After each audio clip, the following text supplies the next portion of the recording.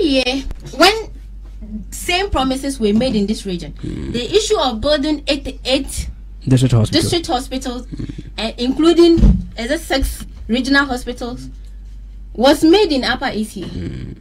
As we speak, how many years down the line?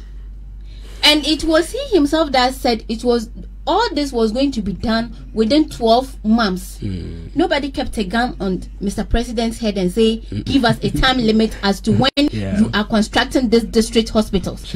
But he himself said they were going to use 12 months to construct these 88 district hospitals. As we speak today, 1 year down the line, getting to 2 years, not even a single block has been laid anywhere, indicating that the construction is ongoing.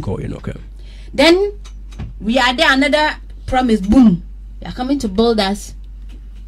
It seems with the district hospitals we were promised 7 in the Upper East region. In the Upper East region, going to benefit 7. Yeah, and not even one has started construction.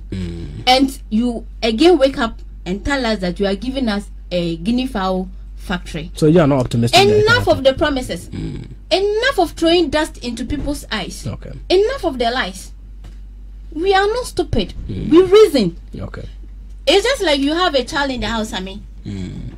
You are stepping out and you tell the child, on my way back I'll get you yogurt. You come home, no yogurt. The next day you are going. Or when I'm coming, I'll get you calipo. You come back. So long and short of it is that we should not believe what he's saying. Believe what? All right. Only empty speeches. Do we eat English? You should stop the big grammar and get to work. All right. If only he would do it, he should do it and stop lying. Because with this one village, one dump, we're giving dumps, but as whether they are really up to the standard of dumps is the question. All right, thank you. This dry season they were dried up.